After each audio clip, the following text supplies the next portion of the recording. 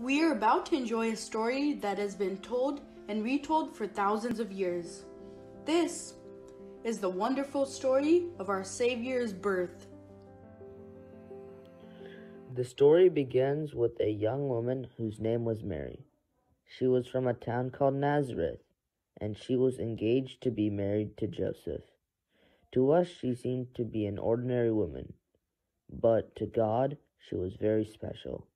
So special that God sent an angel from heaven with a message for her. Greetings. I am Gabriel.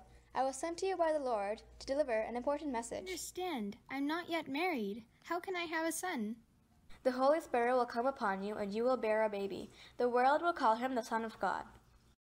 I am a servant of God. May it happen according to his will. The angel departed, leaving Mary anxious about the news of the baby.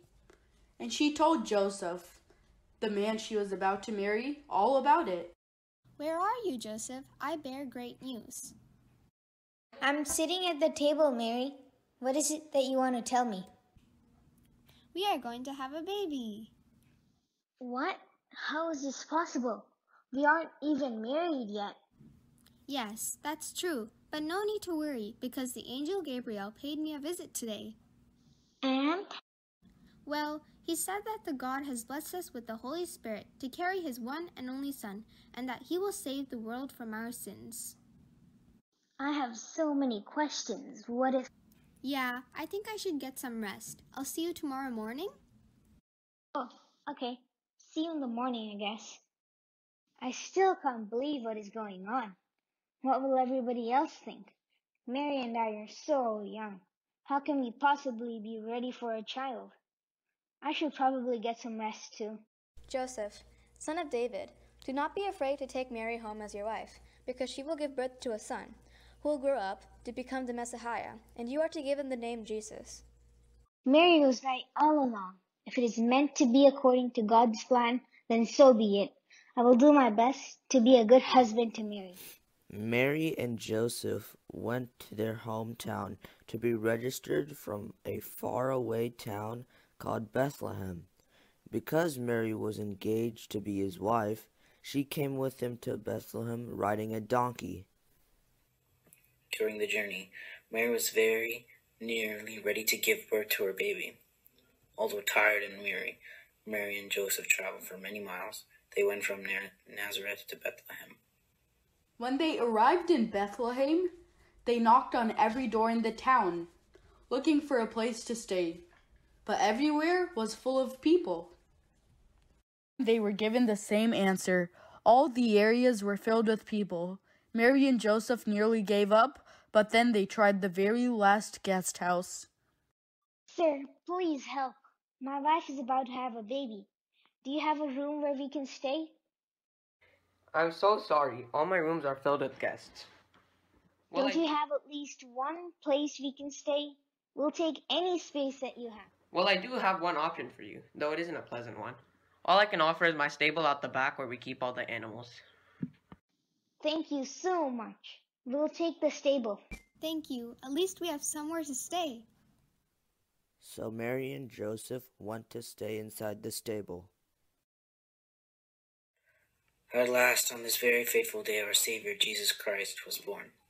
It was a very difficult place to bring a new life into the world. Dirty, smelly, unhygienic. But Mary and Joseph made the best of it. Meanwhile, in some fields nearby, a group of shepherds were keeping watch over their flocks.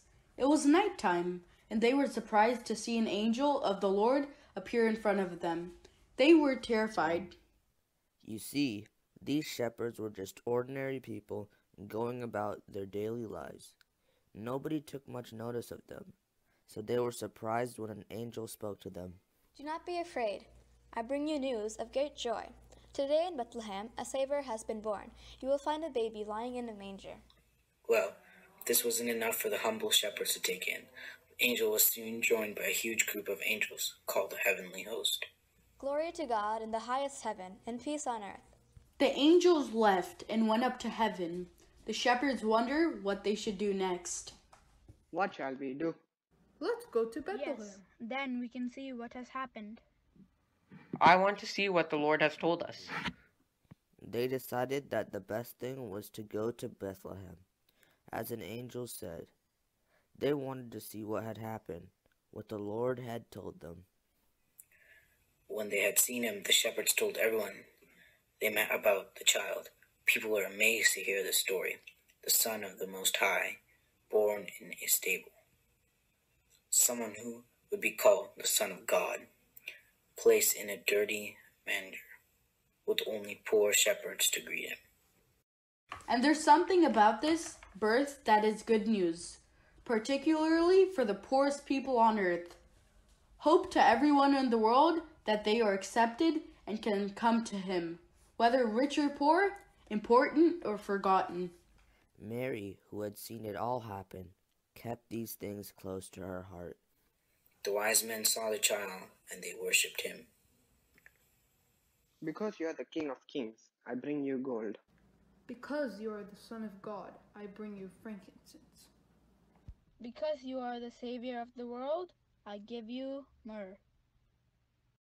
Each of them gave Jesus a precious gift, and that's why we give gifts at Christmas, particularly to poor and needy people. They went home even wiser men, realizing that the precious things are worth far more than money, and are not always found in the richest places. They realized that they should offer their wealth to Jesus, the Son of God, born into poverty, who is the friend of poor and needy people.